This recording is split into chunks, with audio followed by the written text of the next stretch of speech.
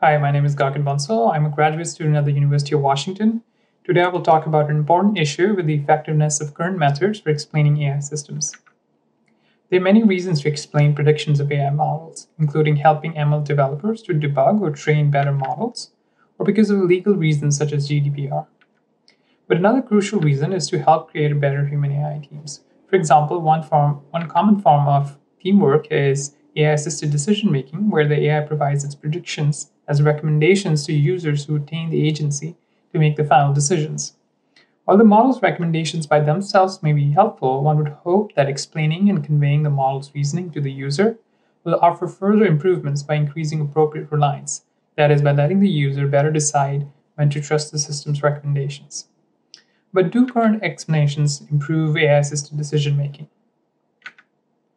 Many prior works have shown that explanations improve performance of users for tasks ranging from detecting deceptive reviews to predicting loan defaults and to patient care.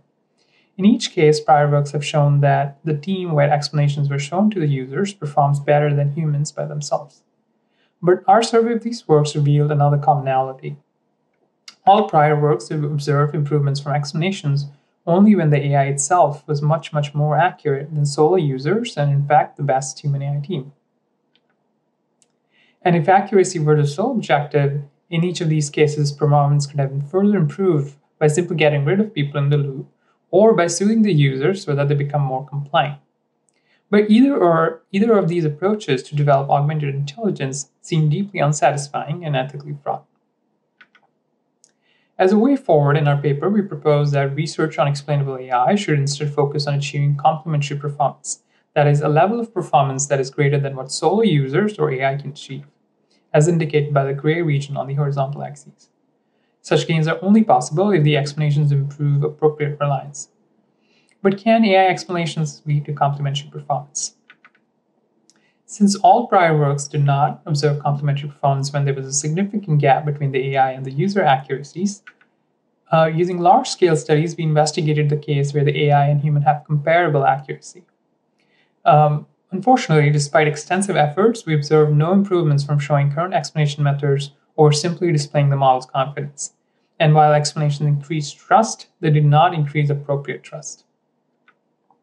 Our study used a between-subject design using 3 datasets, which included 2 binary classification datasets and another much harder LSAT question answering dataset.